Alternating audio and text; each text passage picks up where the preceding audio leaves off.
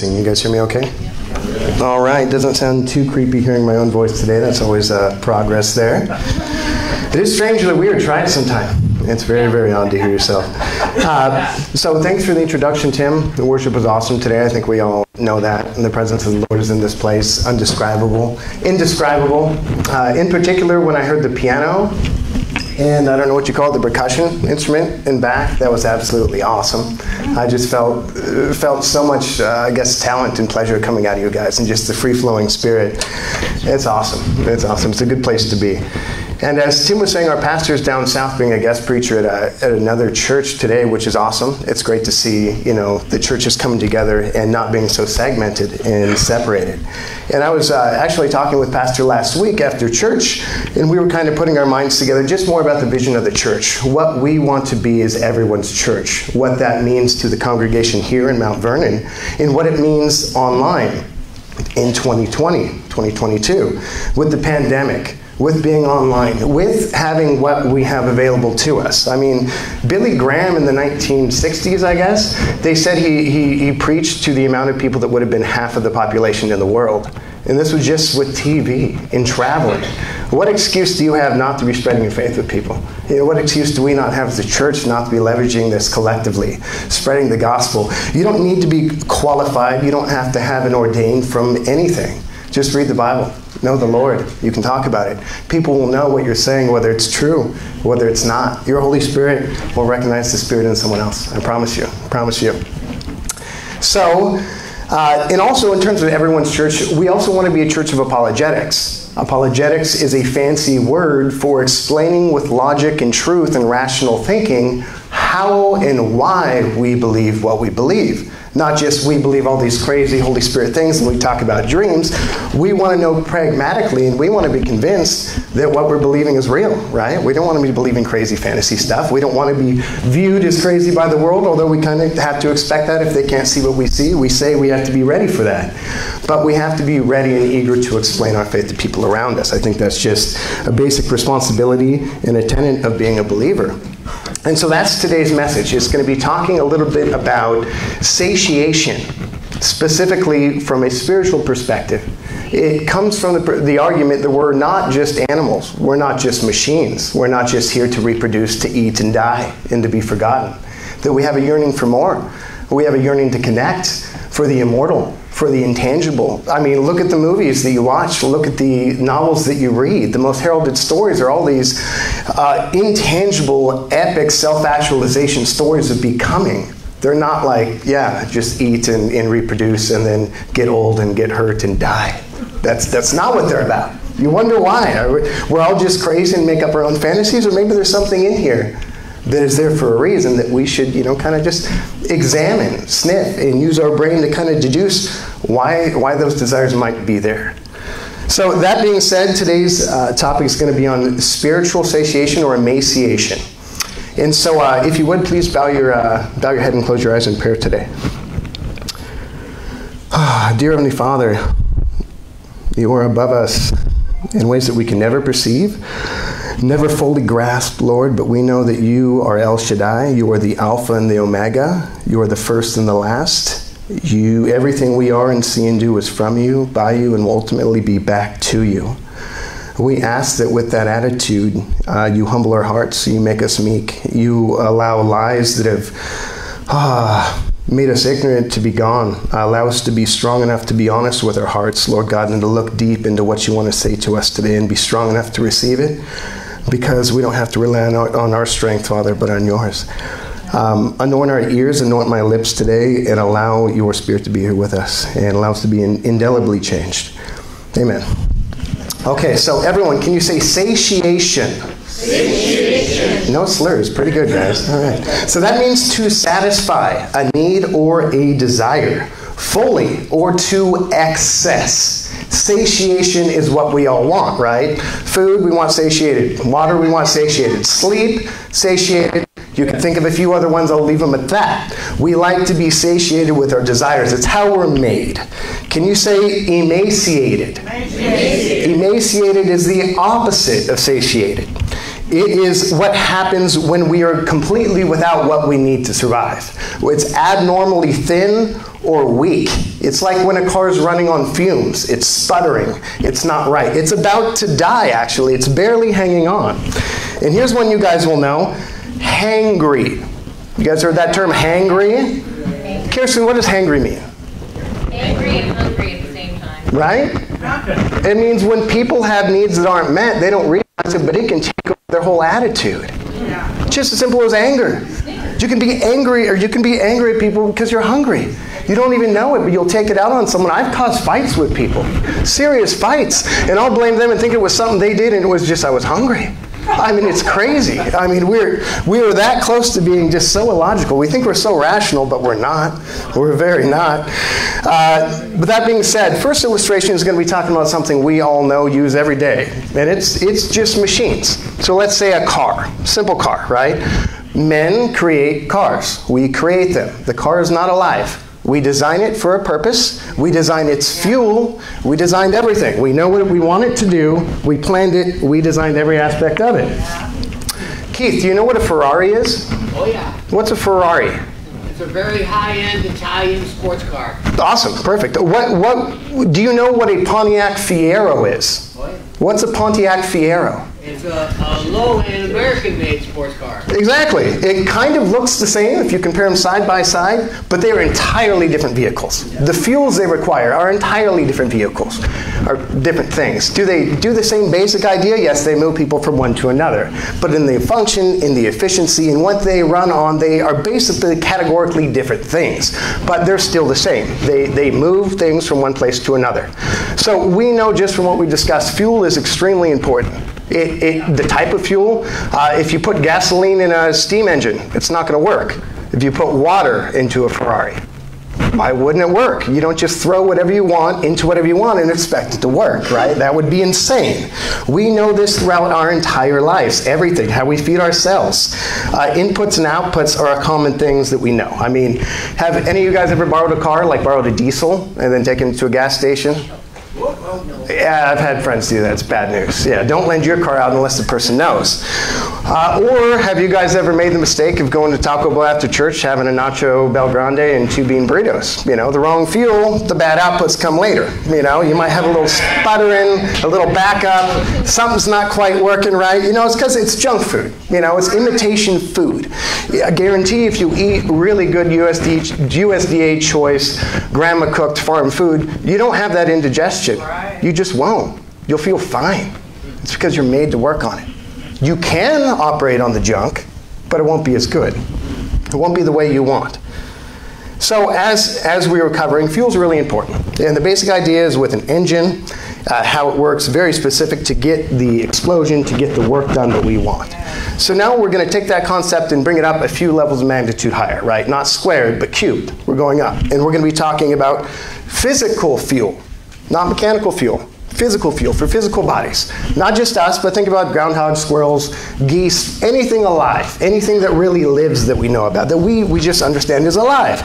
Not metaphysical crap, artistry, the idea is alive. No, just live with blood that you can kill. So this life, this bios, C.S. Lewis calls it bios when he likes talking about Christianity. Bios is what separates us from dead, lifeless things like a machine. We have bios, they don't. We create those machines to do certain work. We also do work. Flesh does work. Creatures do work all the time. But compared to a machine, it's vastly different. Oh my goodness, it's so much more varied. Exponentially different. And I'm not even talking humans. I'm talking animals, stupid animals. They have skills. They can develop. They can learn. They can do tools, they can create tools, they can get smarter, they can build things, they can collectively organize, they can communicate, they can find a mate, they can reproduce, they can protect against threats, they can work as a unit to achieve very crazy goals. Yeah. This is mind-blowing. If you were a creature and all you ever knew was machines, if someone were to say, oh, dream up an animal, something different, you would never possibly conceive of an animal being that vastly different. It's as different from a machine as God is to us, in theory. That much different, actually, that much separate from it. And because living things have so much different varied work that we do compared to just an engine which runs and goes, we also have different fuel. And that would make sense, right? Engines just explode. They go up and down with a piston. They need gasoline, they need air, and they need a spark. That's all they do. Toot, toot, toot, toot, toot, toot, toot, toot, toot. As we just covered, animals do crazy amounts of things, all different stuff. They have brains, they think, they plan, they have tools. Because of that, the fuel is exponentially more intense, more deep, more nuanced. If I drank petrol, what would happen? I would get sick and die, right? My body would break down. If you stuffed a banana in a gas tank, the Ferrari wouldn't go anywhere. Right. Yeah, it wouldn't go anywhere. But Ferraris still only take high-octane fuel, maybe jet fuel. That's all they take, right? Very specific. Us, our bodies are crazy because we can actually fix ourselves. If that's not divine, I don't know what is. You can damage it and it creates a new flesh. That blows our mind if we just take 5 minutes to think about it. Machines can't do that. And it's because of the fuel we take in. It's precisely because of the fuel we take in is more varied, more in-depth than oil. Oil doesn't repair the machine. It's simply the fuel. It's the calories. If the fuel would be like calories, what about the amino acid for building? What about the branched chain amino acids, right? What about the lipids, the fat? All the things in our bodies, vitamins, minerals. If we just had fat every day for calories, we'd die. That's not enough. We need to build and repair. We need to get inputs that sustain this life. We know this, right? It's pretty key to our nature. And when I was thinking about it, I was really, okay, so what's similar and different between bodies and machines? It blew me away is that a car we can tell really easily if we messed up and put in the wrong fuel. We'll know immediately. It's going to not run, or it's going to sputter really, really, really bad. Or if you go old school with carburetors and the air-fuel mixture is wrong, it runs lean or rich, and either way it's not right. You know that. But with humans and our bodies, or even animals, we can get by, I mentioned this briefly before, eating all kinds of food and fuel. We don't have to have our one type of fuel or we die. I know people that eat McDonald's every day. They're fine. Oh, well, they're not fine, but my point is there are health ramifications, but they're more insidious and more hidden than with a machine. You don't know what they are. I could eat McDonald's every day, but run every day. So my cholesterol is really high, my heart's maybe decently good from the running, but the point is you could be really skinny and be extremely unhealthy. Or you could be a sumo wrestler. You look fat and obese, but he's got way more muscle on him than a lineman. His health is healthy as a horse, but you don't know. So it's easy to be fooled by that. Someone may look like, oh, you take such good care of yourself, and it's like, no, I just really work out because I'm insecure, but I eat like crap, and I have no self-control whatsoever. Or I just take a bunch of drugs to stay skinny all the time. You wouldn't even know, right? You wouldn't know. That's right. So it's hard to really assess the performance just based on the outside looking in.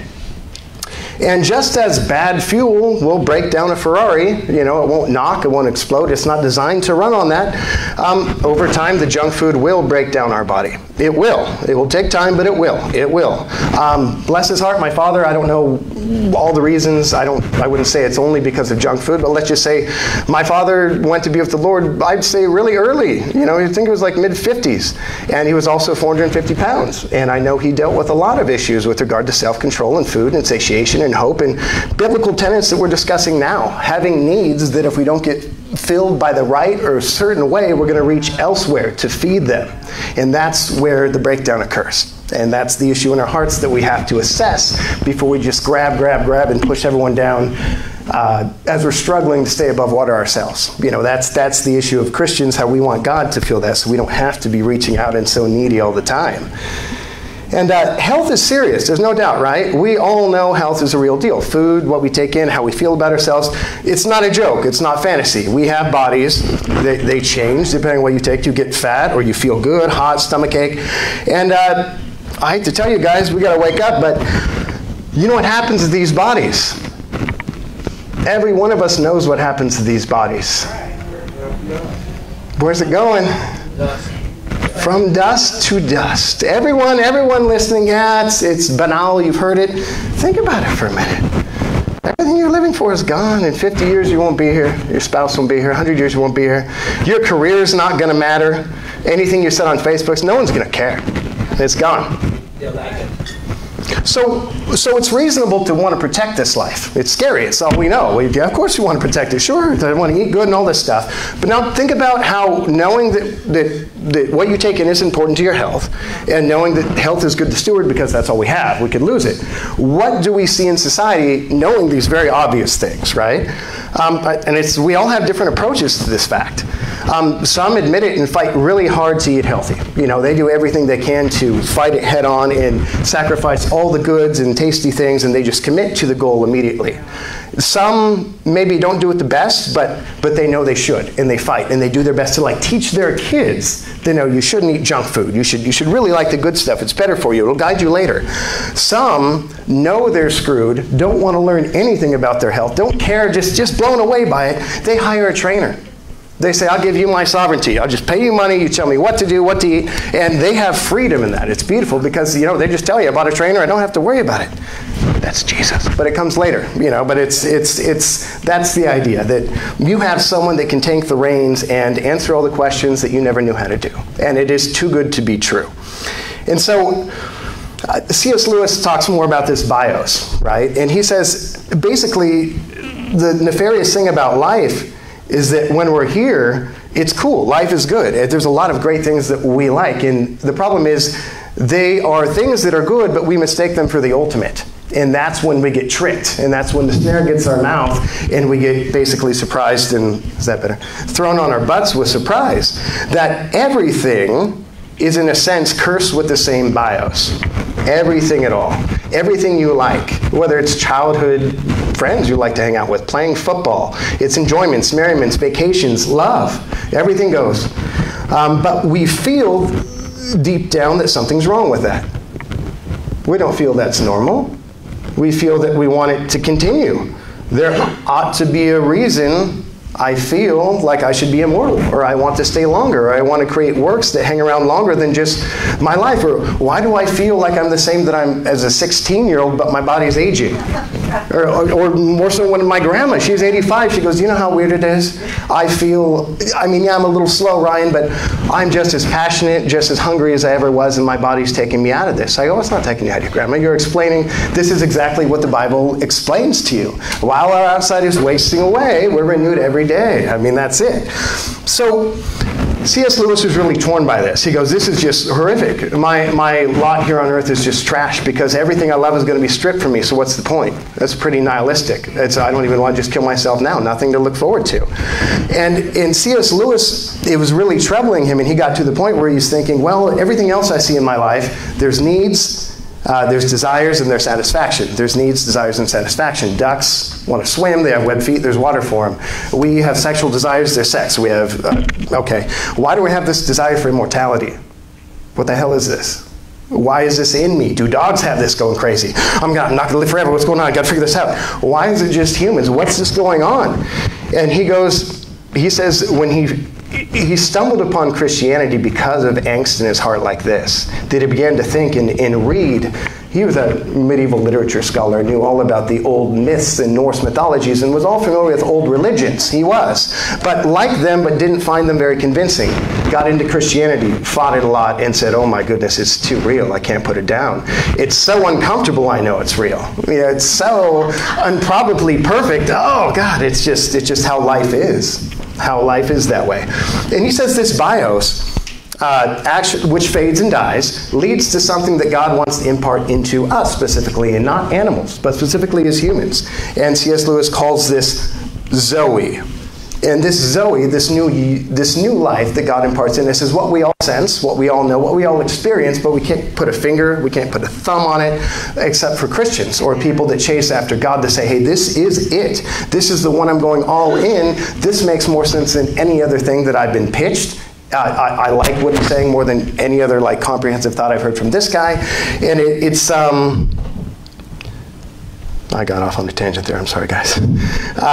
So we've talked about machines. The fuel's really important. How they significantly and spiritually differ from even basic bodies, animal bodies, right? Significantly different in their capability, in their fuels, and why they were created. And So we were talking about these yearnings that we have, and I think we all agree that we've had these, and we know what we're talking about. They're hard to necessarily concretely say, because they're metaphysical, right? Metaphysical. They're not necessarily here. They're intangible. You can talk of them, but you can't see them. You can't grab them with your hand. But, I mean, proof is in the pudding. I have to ask everyone online who's watching, friends, family. I have nuclear physicists in my family, smart guys who know how to think that sometimes don't think when they could. I'll ask you guys, do you really think your mind and your spirit and your experience on this earth is equitable to that as a rat or a pig or a guinea fowl or one of those birds that you shoot at and they jump, or a goldfish, you smack them, they come back and you smack them again, they're just stupid? Do we really think that all of humanity, all of evolution, all of this was really just nothing, and we have no purpose, and your thoughts and yearnings are all purposeless, and the thoughts that you have that they're meaningless are also meaningless. So you shouldn't even believe in your meaningless thoughts. It's all garbage, right? You gotta push yourself a little bit. What? I mean, people who don't believe we're more than animals, people that believe we have no soul, we have no destiny, all these yearnings are just machinations, created stuff. I love to talk to you because you got some good faith. I would love to have your faith. In everything you see, in music and beauty, things that you exalt and want to dance, the beauty of science, the depth of science, all of nature, all of creation, the beauty, paradoxes in time and space, the contradictions in your own understanding and paradoxes of romance, love, your own actions and inability to do what you want, the beauty of music, none of this echoes to you from eternity. It's all meaninglessness. Well, I think that's what God would call confusion and denial. And how do you say? It's a misplaced yearning for something that God says He planted in us.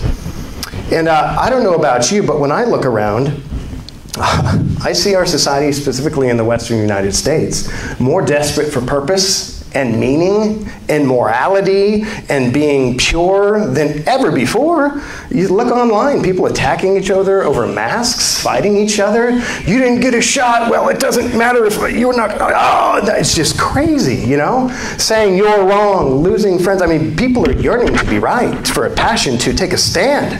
That's evidence, but it's schizophrenic and crazy. You listen to these people, they'll be like, I think I've said this before, it blew me away. I was back at Columbia University and someone had posted on a buy and sell Facebook group a female. It was a series of shirts, right? And there were convenient pictures of her chest blown up. And it was like, and some guy wrote like, wow, what are you selling? Like, that seems really odd. Your breasts are a bigger part of the picture than the brand of shirt. And these, I would say, social justice warriors that saw this went on and said, how dare you comment on this girl's breasts? When it was like very evident, it was a weird post. It made no sense. It was very rational for this guy to say this. And people ganged up on this guy. You sick, twisted, pervert, malicious, blah, blah, blah. Where do you work? Someone else posted, I found out, I looked this guy's name. He works at so-and-so. Let's raise him. Let's burn him down. Let's take his life out. And I'm like, that is the most vindictive evil I've ever seen.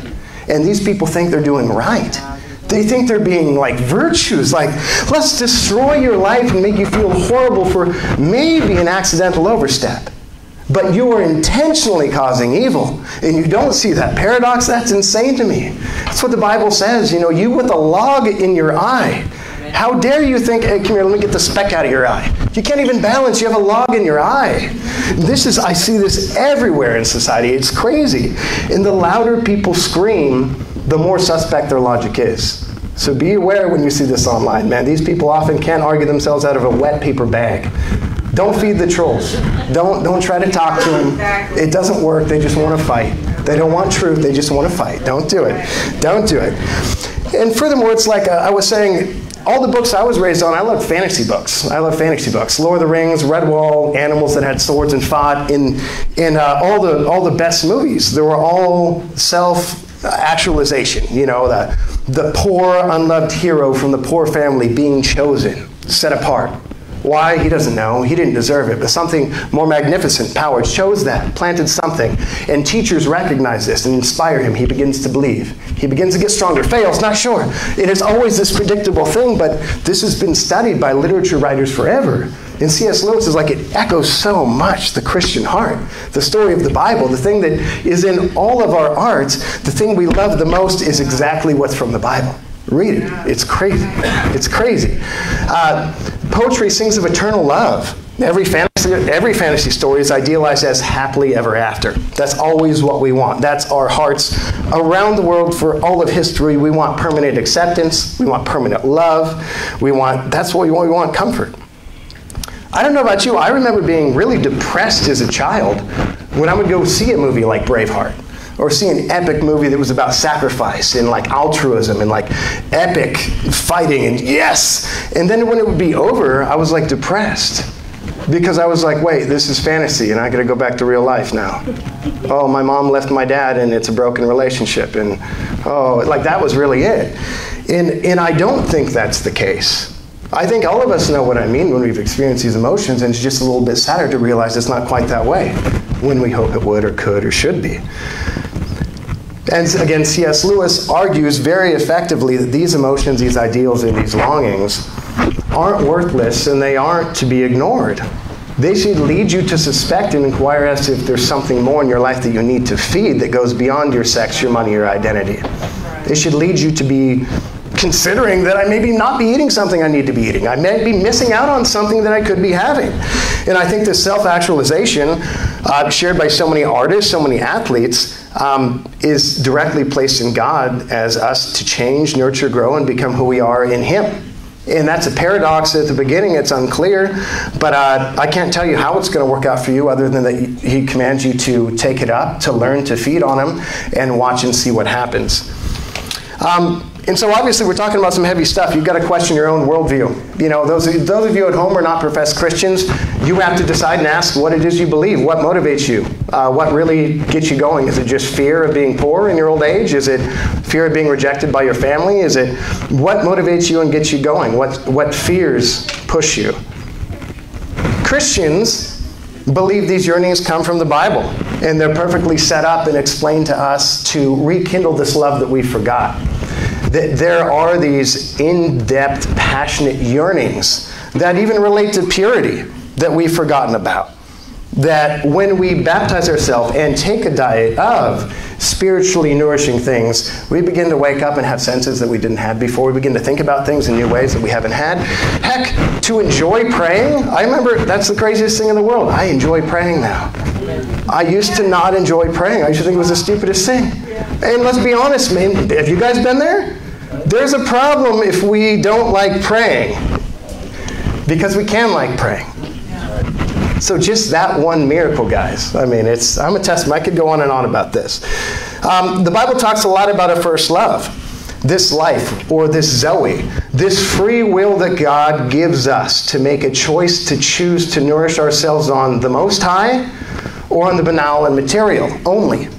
And if we only feed ourselves, well, you know what's going to happen. Man shall not live by bread alone, but by every word that proceeds out of the Word of God.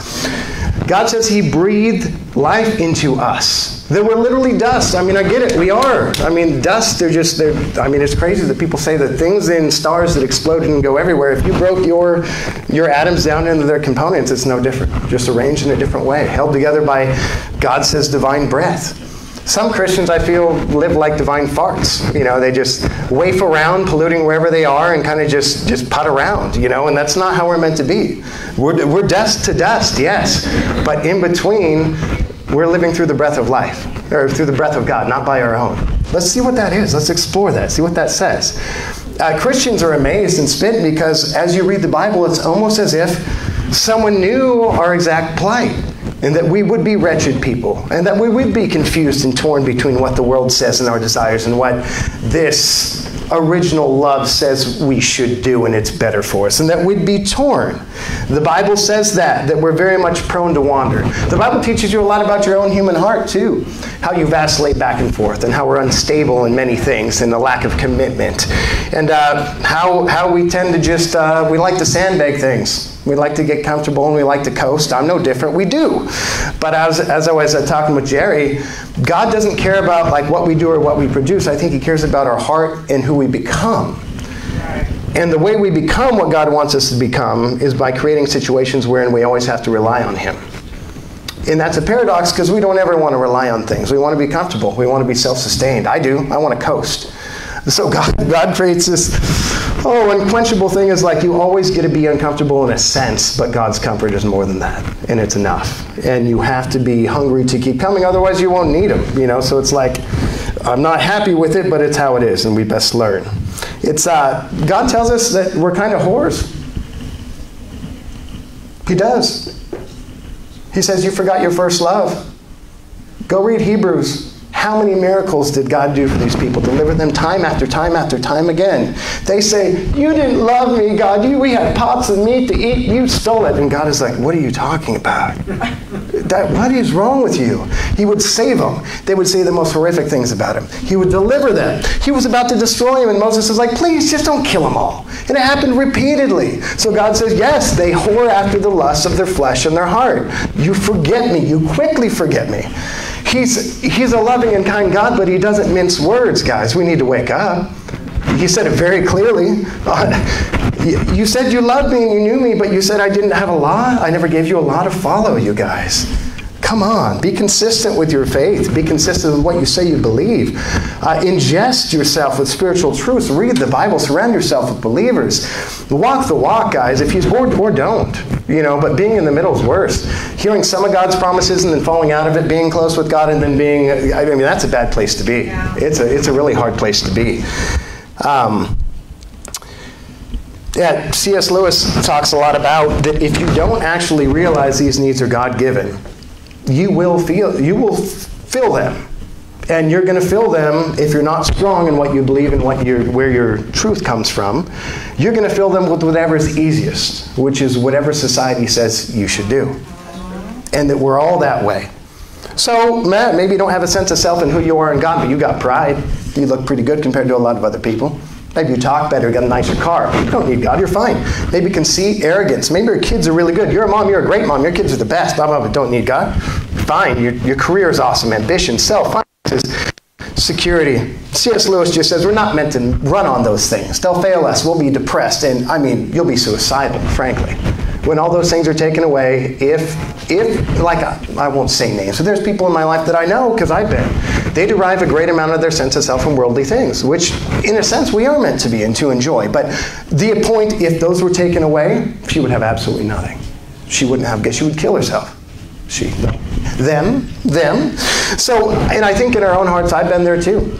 I've never wanted to admit it, but I look at some of my past, some of the actions, some of the things that drove me. And it was a lot of fear, a lot of anxiety. And I wouldn't say it was godly ambition. I would say it was comparison. It was fear that other people put in me because they weren't godly, but they did the best they could. And really, the fears also drive a lot of this.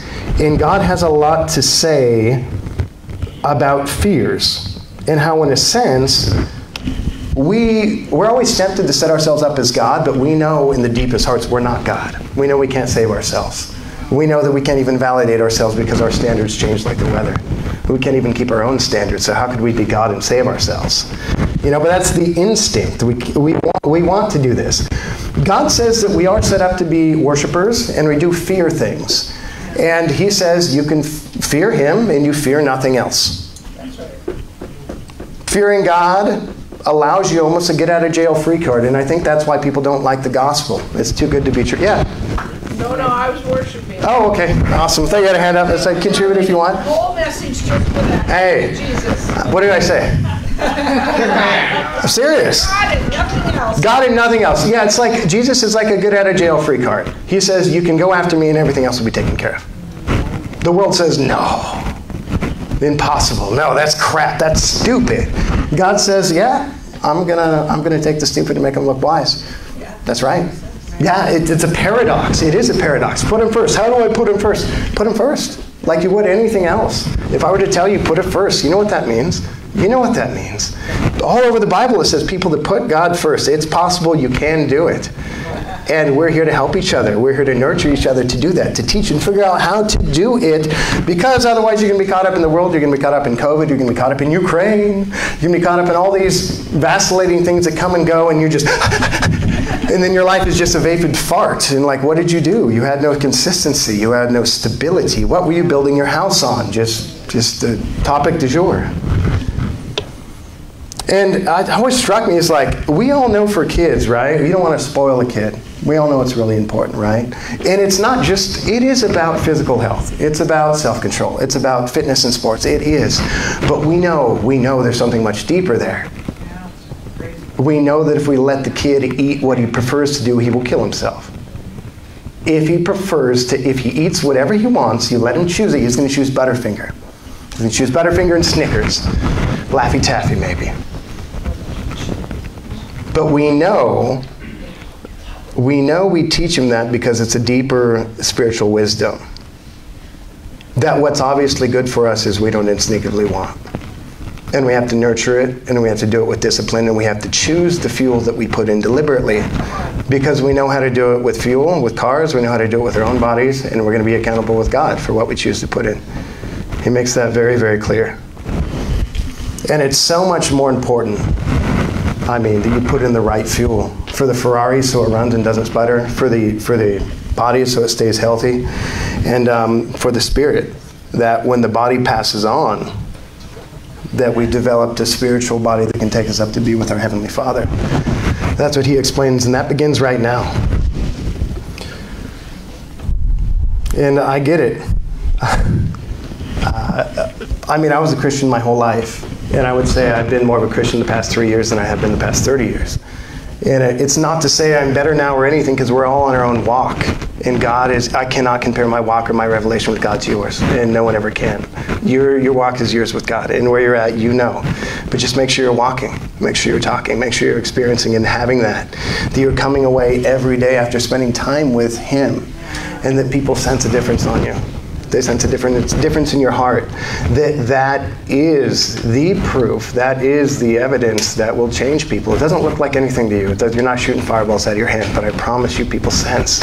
Whether it's just souls, whether it's Jesus, all of the universe is attracted to Jesus Christ. And if He's in you, people are going to be attracted to you.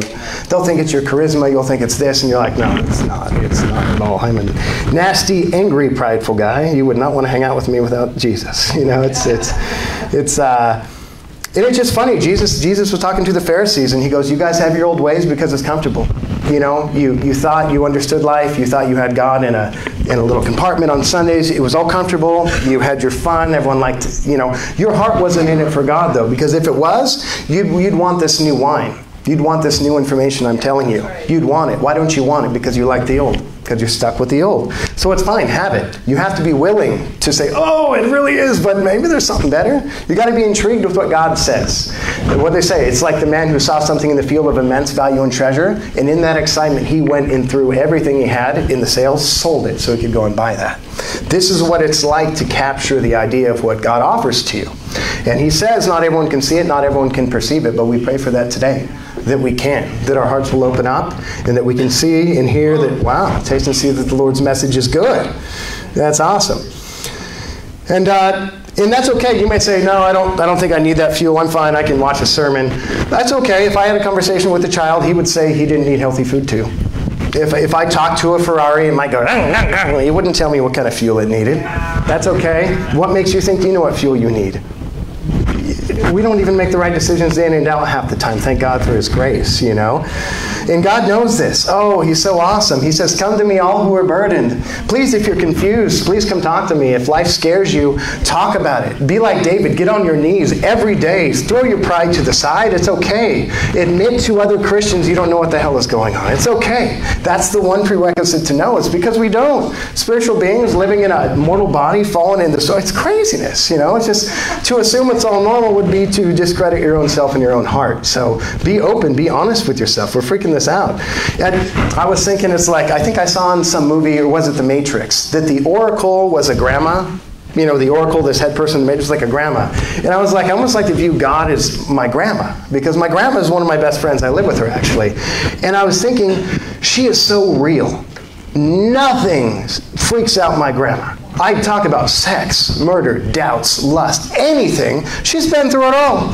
She's been cheated on, broken up with, had 7 kids, had a kid die. She goes, what do you got? Nothing phases me. I'd love to. And that's Jesus, but even more so. Everything I've been, tell me.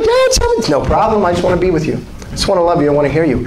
You are his. He made you. You're not an accident. You're not an accident. You know the happiest you've been is when you're in that flow state, when you're not thinking about yourself. You're not worried about money or your career. You're being yourself with your people. You know, you're being your gift to them. You're being charismatic. Whatever that is, playing your instruments, that's, I believe, very much where God wants us to be, and something similar to like what will be in heaven. Completely out of ourselves, just being how we were made in that moment. And I believe that's the mindset that God gives us insight into here on this earth. Those moments of prayer with him, these moments of grandeur, moments of epicness. And these are the lights that break through heaven that come down and shine kind of a shadow here. They're not sad that they're all we have and we're going to lose them. They're just the beginning of what's to happen. They're showing what's going to come. They're to motivate us to go up, not be sad that this is all there is. So all the people in the world that are glamming so hard on just sexual satisfaction at the expense of a relationship, at the expense of maturity and all this stuff, it's sad because you're giving up the eternal good for these little highs that, the Lord wants to liberate us from. He wants to free us up to understand what our real cravings are, where we can go. The Lord says he is the way, the truth, and the life. Anyone who comes to him will never thirst again. And I can tell you right now, the fruits of the Spirit are no joke. I'm not saying I am completely love, joy, peace, patience, kindness, goodness, faithfulness, gentleness, and self-control. But you ask my girlfriend, she'll testify to you. She'll tell you, wow, I used to be such a, I could tell when you went this way, you were about to, but you stopped. And I don't know why you stopped. It's very unlike you. Fears, go. Was it Jerry or Tim said something a few weeks ago that you said, like in terms of fear, I don't know the last time I had legitimate fear about stuff. You said you had concerns, you'd plan, you'd attack it, but the fear, the anxiety associated with the unknown in life tend to dissipate when your rock is God. Or was that you, Keith? Sorry, Keith. I appreciate that. Thank you. And I think that's an awesome truth. You won't vacillate as much in your decisions because you realize it's not all about you. God touches you when you spend time with him in maturity. You're like, dude, you didn't plan your breath. How are you keeping your heart beating? You're not doing any of that. You're so dumb in so many ways. You're so lucky that it even turned out this way. What makes you think you ever did it? So you're saying, I guess it was you. I guess I can be hunky-dory and chill because he had your back the whole time. Knowledge of good and evil. You'll understand a lot more how short you fall and how much of a sinner you need to be when you try to go after God. Why is that? It's kind of hard to bring it up, but let's just say, if you don't think you're bad, you do exactly what you do, you're never going to know what good or bad is. You just always, whatever you do is right. But if you try to be good, you'll realize what good is and how far you fall from it. So you'll learn a lot about good and a lot about bad.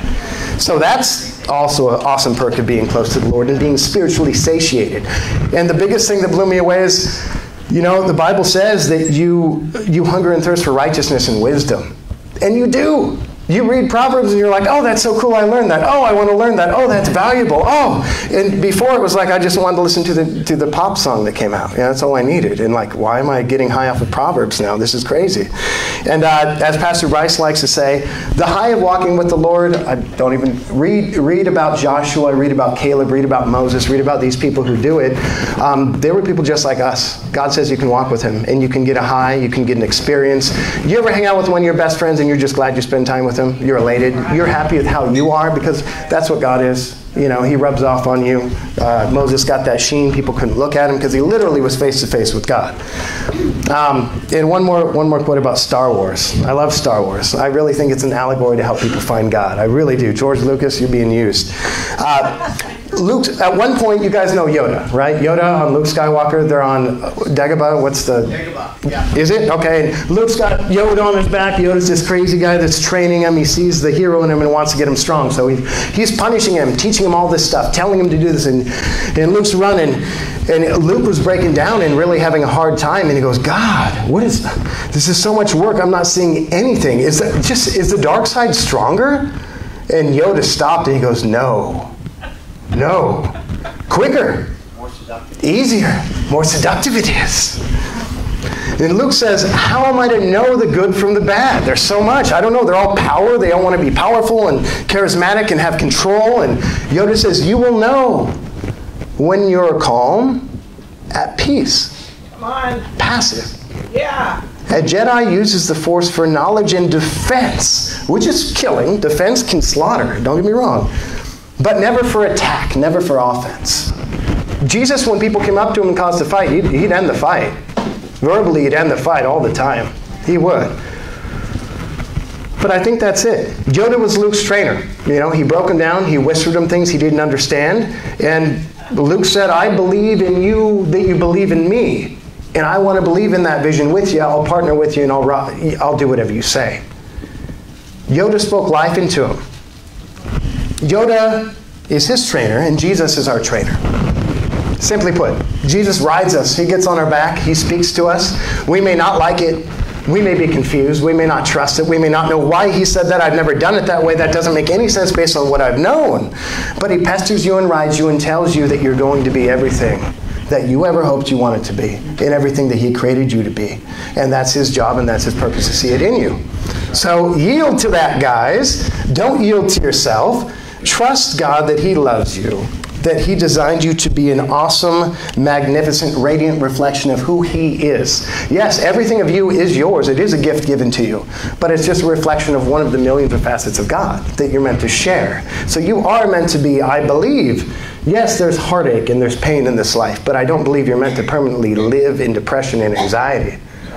I think that's a recipe to take you out of where you're supposed to be. Very much so. So, that's why? The saying wouldn't be there that the joy of the Lord is our strength. I like it.